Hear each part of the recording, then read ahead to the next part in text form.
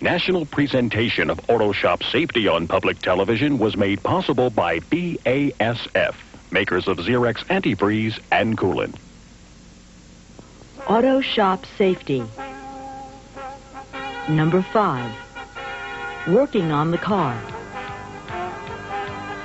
In the last program, you were shown how to work safely with a battery charger and power tools like the pedestal grinder and drill press. In this program, you'll see how to safely use equipment like an overhead chain fall and electronic wheel balancer. The first step in working on a car is getting it inside the shop. This may seem simple, but unless you pay attention to safety rules, it can become dangerous. Many shops allow entry through an electrically operated overhead door. Most doors have controls for 3 functions: open, close, and stop. Don't drive a vehicle into the shop until the door is completely raised. Wait until the vehicle is all the way inside the shop before closing the door. Stand by the controls while the door is in operation. If a mechanic or vehicle attempts to enter the shop while the door is closing, someone should be by the controls to stop the overhead door to prevent damage or injury. Never leave an electrically operated overhead door while it's in use.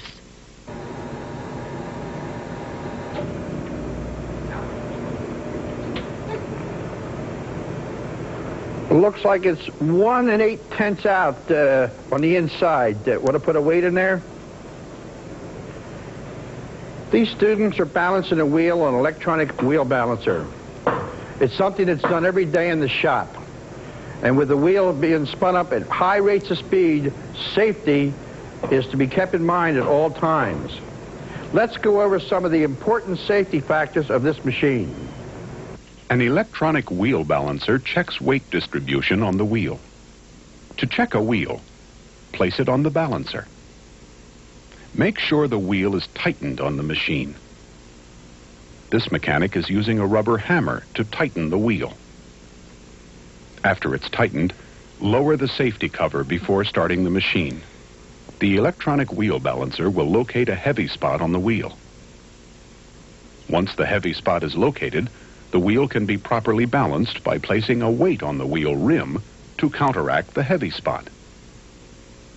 Make sure the weight is placed securely on the rim. Always be alert when working on the electronic wheel balancer.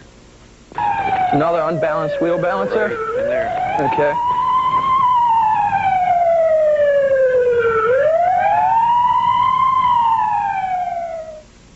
It's often necessary that an engine be started while a car is in the shop.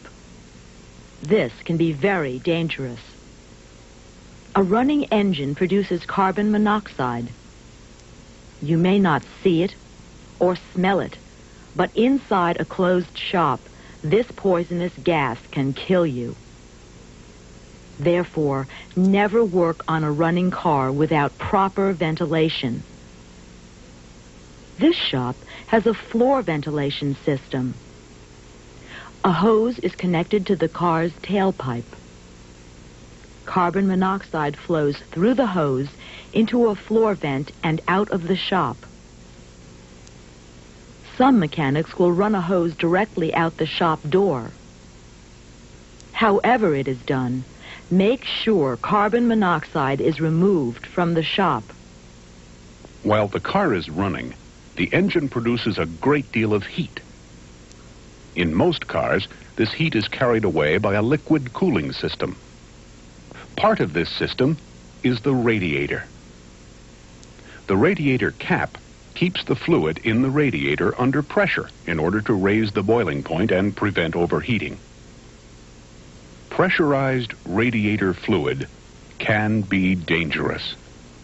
If the radiator cap is removed while hot pressurized fluid is in the radiator, the fluid will boil and erupt out the top of the radiator. Never remove a radiator cap while the engine is still warm. Wait until the engine has cooled to check the fluid level. A mechanic needs to move around under a car for repair work. To do this, a creeper is used. Creepers give mechanics mobility and allow them to get close to their work. However, when they are not being used, creepers can be hazardous. A creeper left in a walking area can easily cause an accident. When you are temporarily not using a creeper, push it under the car where it will not be in anyone's path. When you're finished for the day, stand the creeper on its end in a remote area where it won't be in the way. Never use a creeper as a skateboard. The only award for riding a creeper is a trip to the emergency ward. Looks like another creeper champ to me.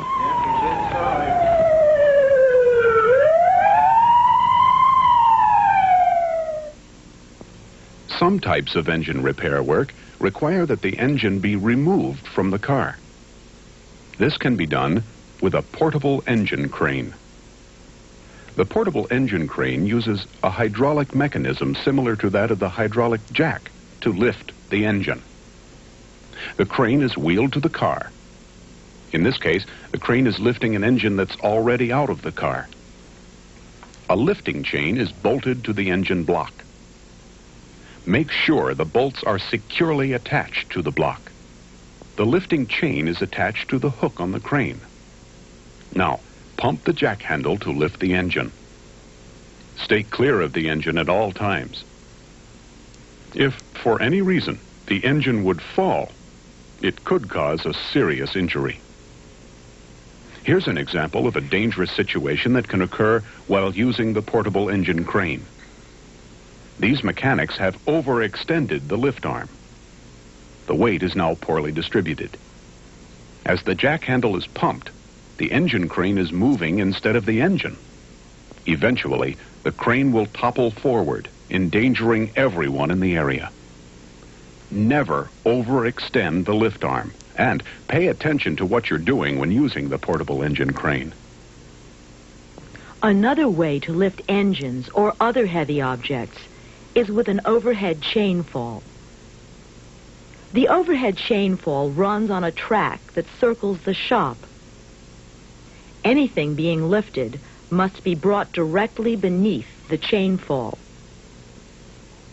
This piece of equipment is also commonly used to lift engines. Again, when lifting an engine, make sure the lifting chain is securely bolted to the engine block. The chain fall hook is attached to the lifting chain. A pulley system is then used to raise the engine. As with the portable engine crane, stay clear of the engine while it is hooked to the chain fall. Mechanics should never ride the chain fall around the shop. This is a sure way to get hurt. Take your time and pay attention when you're working with the overhead chain fall. All right, Ron, let's get ready to lift this engine. All right, set your hook. That's good. Remember, when lifting heavy objects like this engine, always follow your safety rules. If you don't, you might wind up taking a trip to the hospital.